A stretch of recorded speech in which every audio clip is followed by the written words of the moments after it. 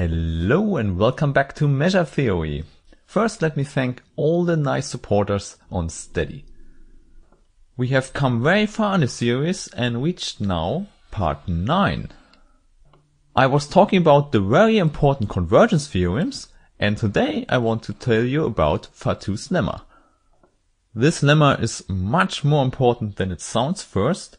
However, it's not quite a convergence theorem, more or less half a convergence theorem.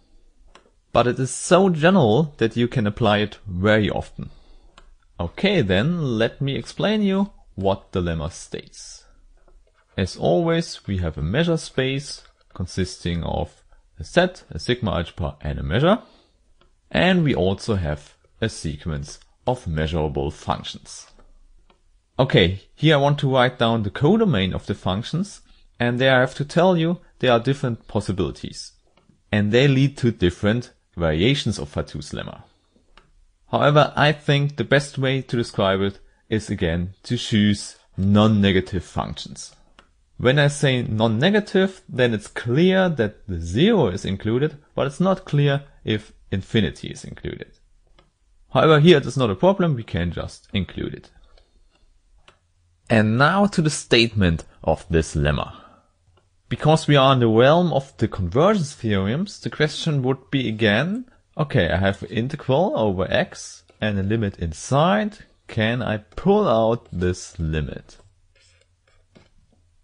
However, Fatou's lemma is a little bit more specific. It does not look at the limit, rather than at the limit inferior.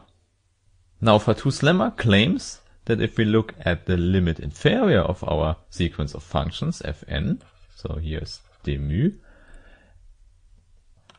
then I can pull out the limit inferior, and then I have the limit inferior here of the numbers given by the integrals of fn. But we don't have an equality sign here, just an inequality sign. And Fatou tells us the left-hand side can't be bigger than the right-hand side. So you see, the lemma is not so strong as a convergence theorem, but please note that our requirements are very weak. We only need non-negative measurable maps, nothing else. The actual convergence theorem that follows from this claim here is Lebesgue's theorem, which we will consider in the next video.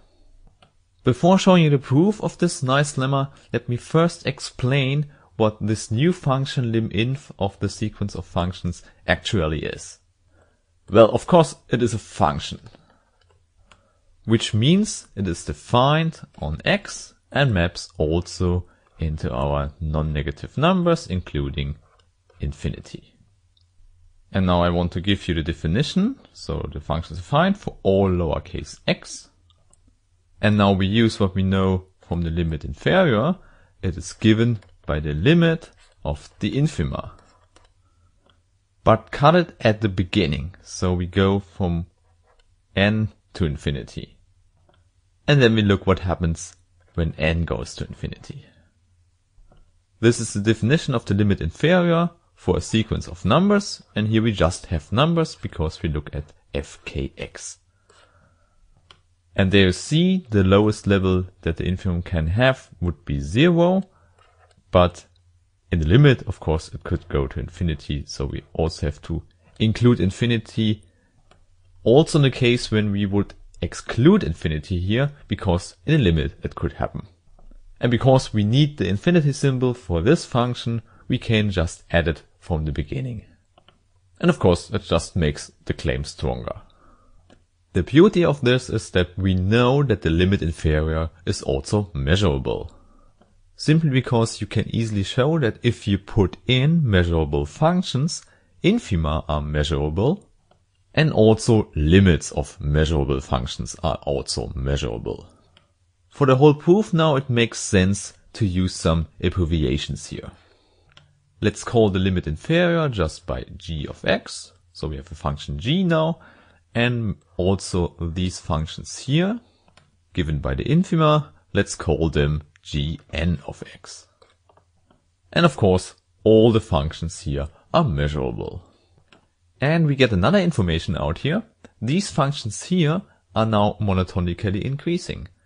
So G1 is less or equal than G2, less or equal than G3, and so on. This follows immediately from the definition of the infimum.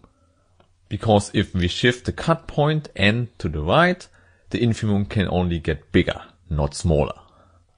Okay, so we get out a sequence that is monotonically increasing. And of course, this would be very helpful for our proof now, because we can use our convergence theorem we already know. And of course, you know, it's the monotone convergence theorem. And indeed, with this, the proof is not so long. On the left hand side, we have the limit inferior, and now I write that as the limit of our GNs. Indeed, that is just our limit inferior here. And now we want to pull out the limit here. And you know now it's allowed by the monotone convergence theorem. And we also have the equality here. Please check with the last videos that we have indeed satisfied all the requirements of the theorem. Now in the next step, I substitute the limit with the limit inferior, simply because this is the thing we want to talk about in Fatou's lemma. And of course, here it's the same thing. Doesn't make any difference at all. However, in the end, we want fn and not gn in the integral here. Therefore, you can ask, what is the connection between gn and fn? And then you look at the definition and see, okay, the gn is defined over all fk where k is bigger than n. And then you choose the infimum, the smallest possible value. And therefore, of course, gn is always less or equal than fn as being the infimum. So let's state that as we know gn less or equal than fn for all n. And now you want to use the monotonicity of the integral, which is a very nice property of the Lebesgue integral. So if we have the inequality here, then it also holds for the integral. Okay, so this inequality we now want to use here on the right hand side. So let me summarize what we have here. The left hand side is the limit inferior inside the integral. And on the right hand side, we can use this inequality. The limit inferior conserves the inequality, which means we have here less or equal and limit inferior outside.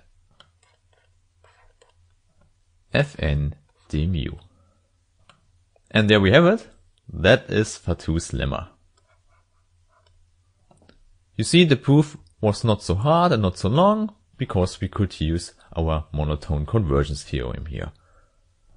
Okay, so I hope you learned something today, and then you will see in the next video how we can apply Fatou's lemma. And then we can finally prove one of my favorite theorems. Okay, I wish you a very nice day and see you next time. Bye.